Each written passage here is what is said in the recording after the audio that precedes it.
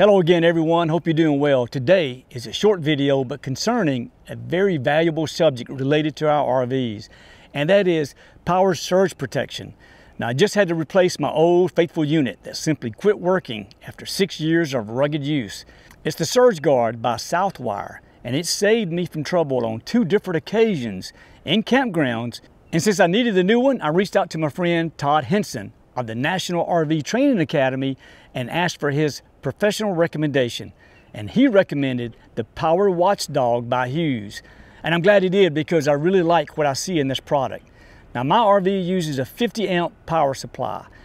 The 50 amp of course has 4 prongs and the 30 amp has 3, so obviously I needed a 50 amp surge protector for my unit.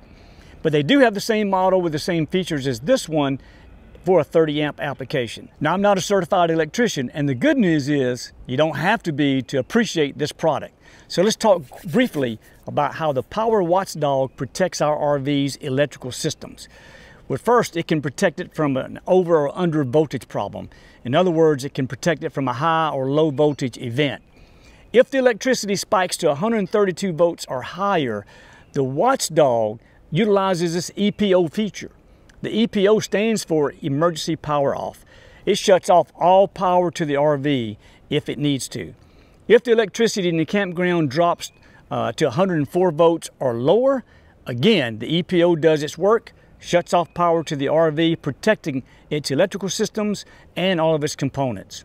And of course, a high voltage event can be caused by a number of reasons. One of the most probably common one is a thunderstorm when lightning is striking in and around the vicinity. A low voltage issue can happen, hey listen, on a weekend during the summer when the campgrounds are full and everybody fires up their 2 or 3 air conditioners, they fire up their electrical hot water systems, their coffee makers, their griddles, you name it. All of this demand for electricity can cause the power grid to drop in voltage, similar to a brownout. And of course, low voltage creates high amperage, which creates high heat, which can damage our electrical components in the RV. So again, if the RV park is having some wiring issues, like maybe an open ground or an open neutral or reverse polarity, all of these can be dangerous for the RV. And if any of these events occur, the Watchdog will shut the power off to the RV, protecting its systems. Now, another feature I like about this particular model of Watchdog is if it does take a spike or a massive surge and it damages the unit, which is what we want it to do, right? If you have a problem, we want the unit here to take a hit, not the RV. You can simply replace the module inside the unit for around $45. So now you don't have to replace the entire unit, and that can be a big savings for you. In fact, this may be the last surge protector that we ever have to buy. So in layman's terms, that's how this thing works. Hey, share with us in the comments down below what kind of protector you're using for your RVing. Is it hardwired? Is it portable? What make is it? Do you like it? Do you not like it? It's always good to see what others are doing. Now let me show you how simple this thing is to use, and to do that, let's go plug it in.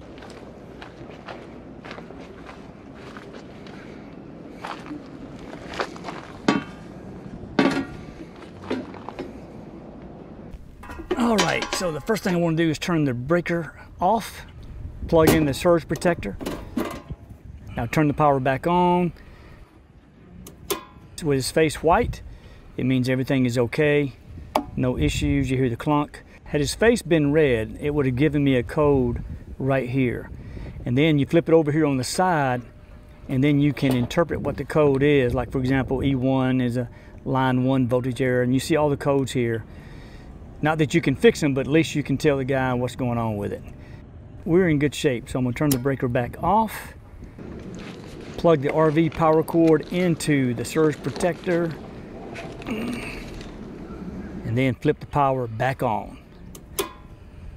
And his face is still white. Listen for the clunk.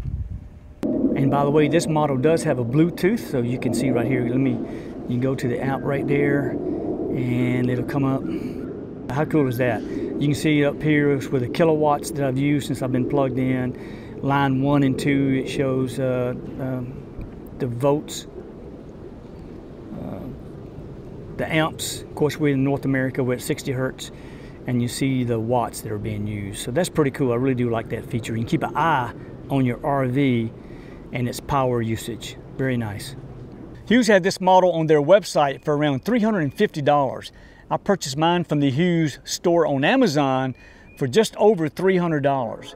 Their 30 amp is around $260. I have a link down below if you're looking for one. They're not cheap, but neither is a repair bill for the RV, right? Hey, I hope our time together has been helpful. If so, make sure you smash that like button, and we'll see you in the next video.